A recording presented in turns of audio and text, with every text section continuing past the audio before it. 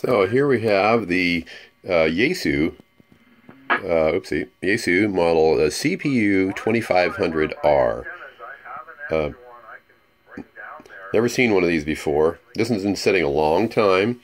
When I first powered it up, it really wouldn't do much of anything. Just 3 or 4 digits lit up, and that was about it. But I've had it on for a while now. It is receiving. I'll go ahead and go up the the frequencies here like that. It also has the the 5.5 there if you need to use that. But anyway, so you can see it goes up and down frequencies. It receives good, has good audio, and so different features. Have the original manual right there, and it also has the original hand microphone.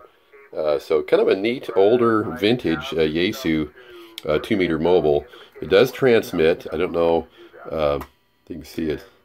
SWR is kind of high for some reason, so don't want to key up over those guys anyway. But I don't have the tone unit in here as far as I know. There may be one, but probably not. In any case, the microphone plugs in over here on the side. Kind of unusual. Also has this port up here for, I don't know, maybe the CPU, or let's see if we can get a look at that. Maybe it's just another type of microphone. So you can hook a different type of mic there, or you can use the one that it came with, which is this one. This is the original microphone. So once again, the Yaesu CPU-2500R 2-meter mobile transceiver.